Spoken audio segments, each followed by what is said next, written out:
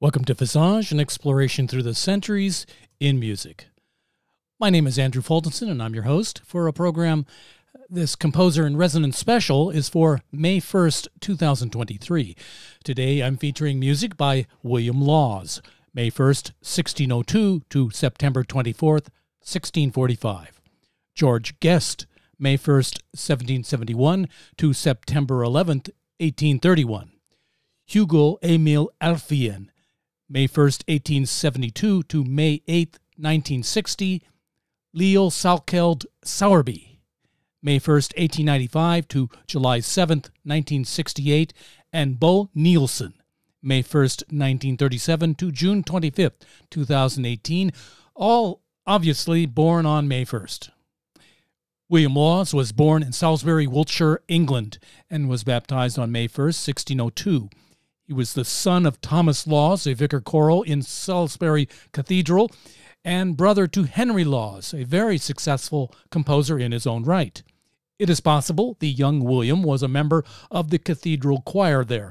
His patron, Edward Seymour, Earl of Hertford, apprenticed him to the composer John Coprayo, which probably brought Laws into contact with Charles, Prince of Wales, at an early age. Both William and his elder brother Henry received court appointments after Charles succeeded to the British throne as Charles I.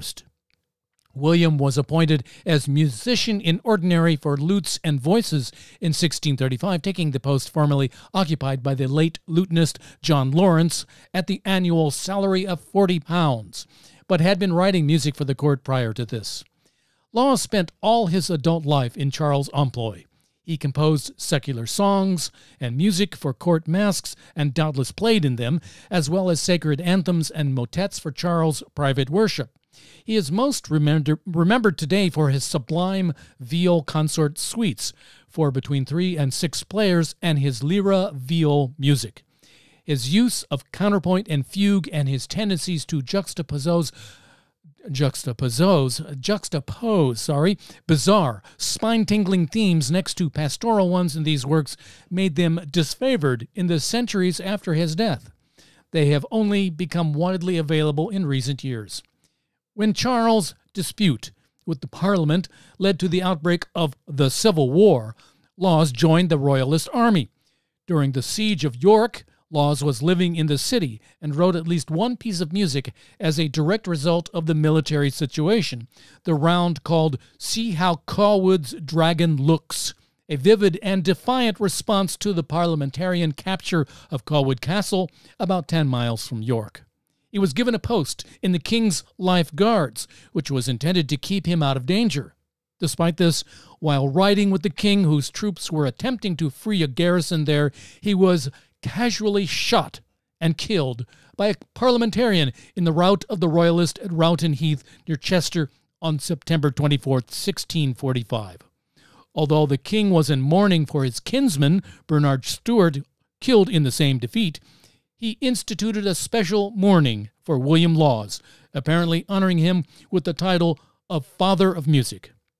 The author of his epitaph, Thomas Jordan, closed it with a lachrymose pun on the fact that Laws had died at the hands of those who denied the divine right of kings. Will Laws was slain by those whose wills were laws. William Laws' body was lost or destroyed, and his burial site is unknown. Fretwork will perform the consort set A6 in C minor.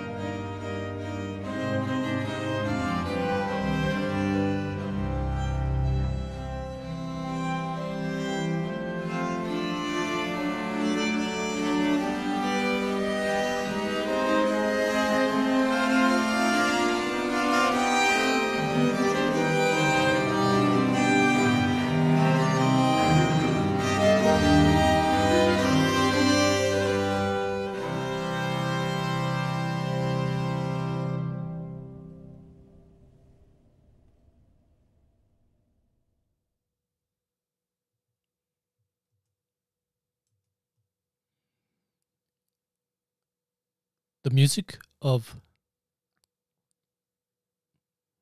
William Laws. Lost his name for a moment. George Guest was an English organist who was born on May 1st, 1771 at Bury St. Edmunds, England. George Guest was the son of Ralph Guest, who was born at Broseley in Shropshire, settled at Bury St. Edmunds in 1768, was organist of St. Mary's Church there from 1805 to 1822, and he is said to have published some glees and songs. George Guest was chorister of the Chapel Royal and may have been the master Guest, who was one of the principal singers in Handel's Messiah and miscellaneous concerts for the Hereford Musical Festival of 1783. Guest was organist at Suffolk in 1787 and at St. Peter's, Wisbech, Cambridgeshire from 1789 to 1831. He died at Wisbech on September 11, 1831, after a long and severe illness at the age of 60.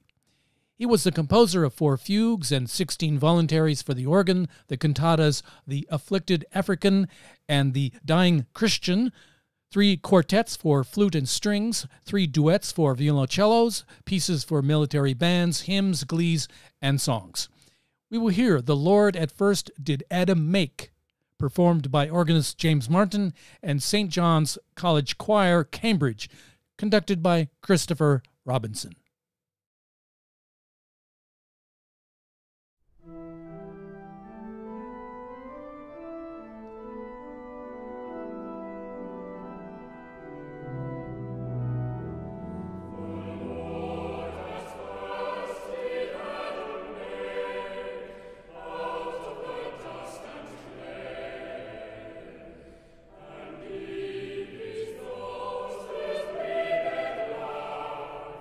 He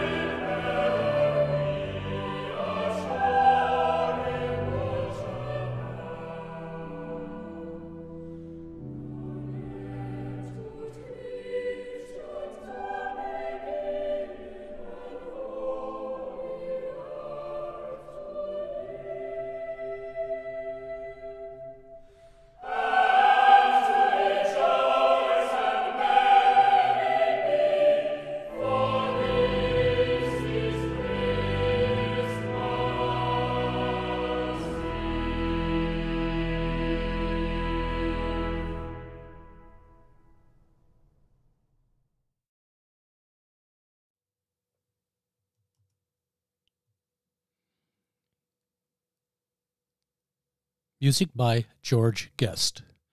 Hugo Emil Alfvén was born in Stockholm, Sweden on May 1st, 1872.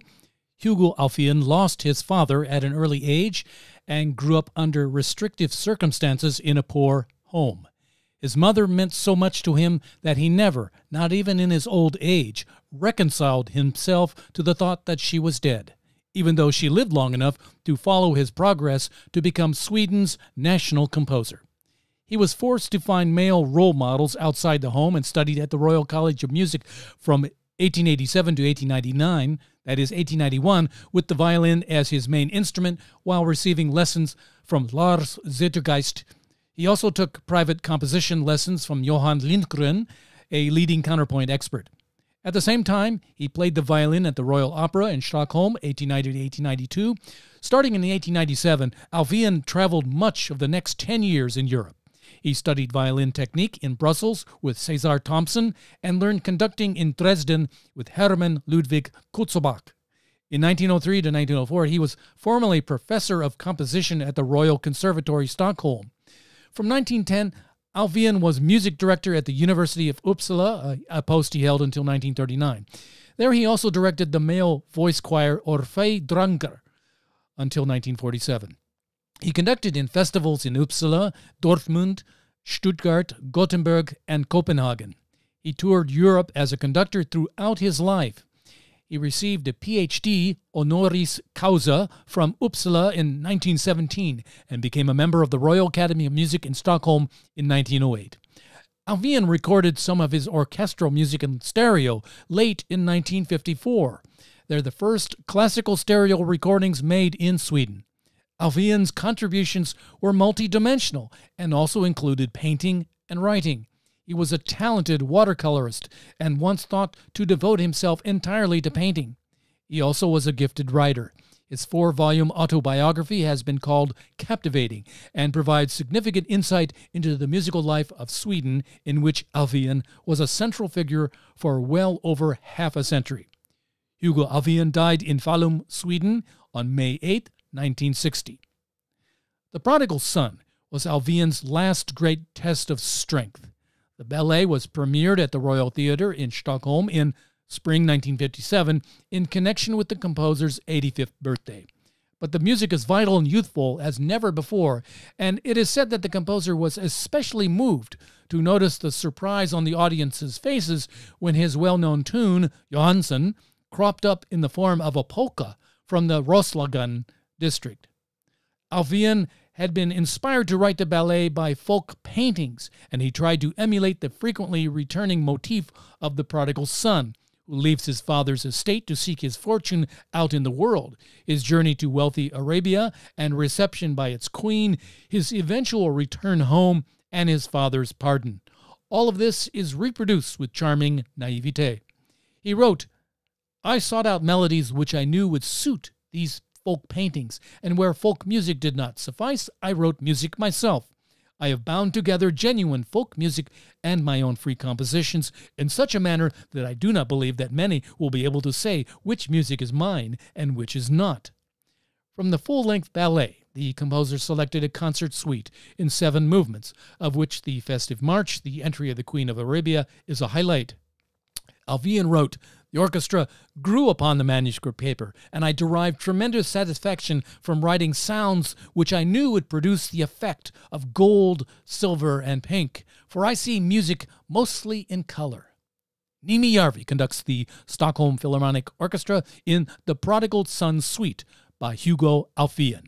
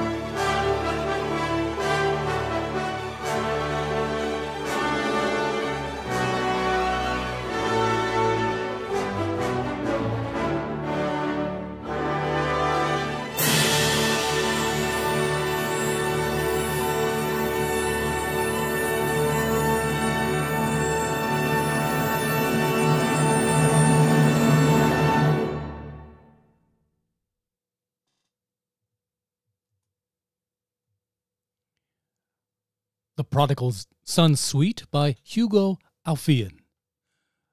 Leo Sowerby, son of Florence Gertrude Salkeld and John Sowerby, was born on May 1st, 1895, in Grand Rapids, Michigan. Both his parents were British, his father coming from England and his mother from Canada.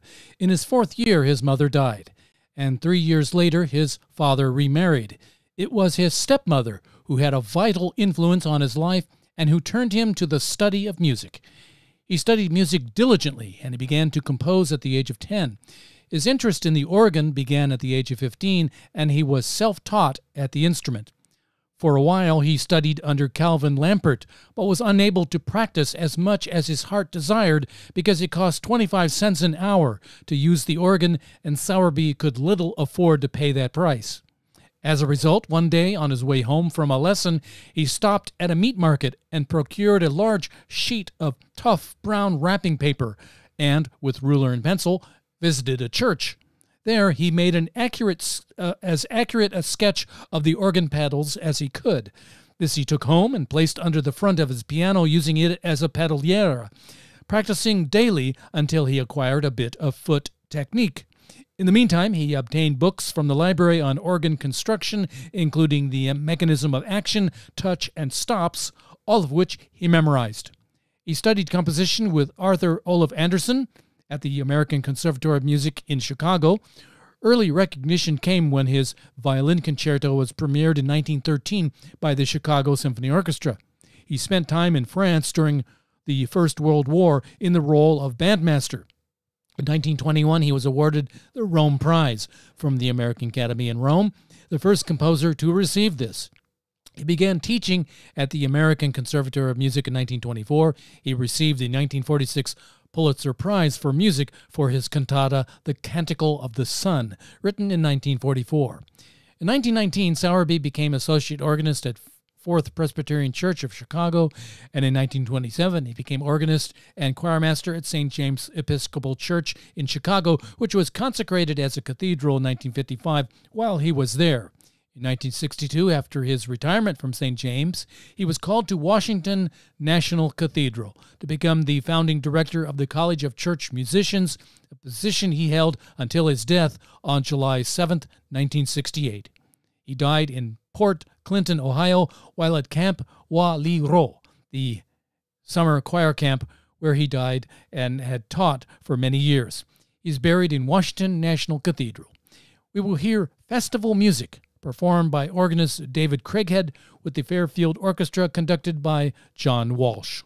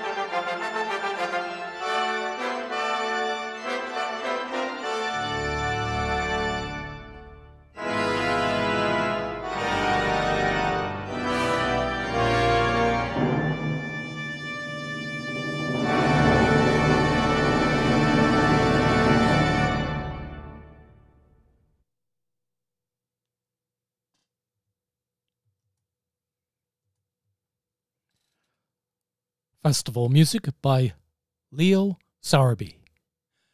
Bo Birger Sandor Nilsson was born in Skellefteå, Sweden, on May 1st, 1937. He first drew notice as a composer at the age of 18 when his Zwei Stück, 2 pieces for flute, bass clarinet, percussion, and piano, were performed in a 1956 West German radio Musik der Zeit concert in Cologne. He had taught himself composition by listening to the radio, having previously had only basic training from a local music teacher and some experience as a jazz pianist. Though his early style owes much to Pierre Boulez and Karl-Heinz Stockhausen, it also displays a number of personal features. The use of bright percussion sounds behind finely wrought vocal or flute, usually alto flute, lines, a nervous fluttering of tonal nuances, and a feeling for miniature, calculated forms. Because he has chosen to live in the small town of Malmberget, he received the journalistic epithet, the genius from Malmberget. By 1957, Nilsson remained largely unknown in his own country, but had attracted considerable attention in Germany with a succession of small chamber music compositions characterized by their refined and unusual instrumentation. The best known of these is Frequenzen, 1957, for piccolo, flute, vibraphone, xylophone, electric guitar, double bass, and percussion. His early music is influenced by Boulez and Stockhausen with a refined and unusual instrumentation. It was thought that Nilsson wrote serial music, and he encouraged this belief by putting numbers and proportions in his scores, but he later admitted that he was bluffing, just writing music that sounded as if it was based on serial techniques. From the late 1950s, he began creating electronic music, although his first such compositions had to be realized or interpreted by others at the West German radio electronic music studio, since he had no access to electronic music equipment. From the early 1960s, his style changed to something approaching late Romanticism, and later he produced film and TV scores. Bo Nilsson died on June 26th, 2018, aged 81. We will hear Déjà Connu, Déjà Entendu, performed by Visby Blasare.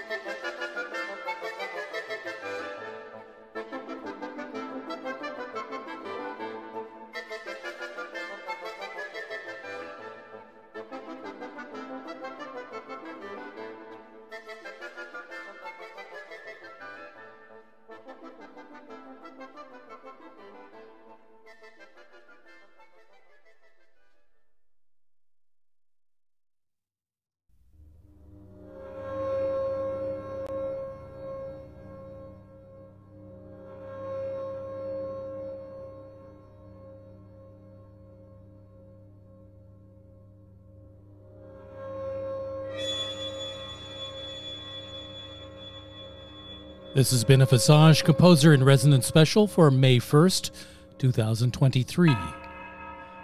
On Monday, June 5th, Visage will present music by Nicolas Bernier, Sir Arthur Somerville, Alfred Yule, Daniel Rogers Pinkham Jr., and Charles Malcolm Dodge, all born on June 5th. I also invite you to visit my Radio Garden station, which is a 24-hour loop of music presently relevant to the month of May. You're listening to Visage, an exploration through the centuries in music. My name is Andrew Faltinson. I'm your host and producer.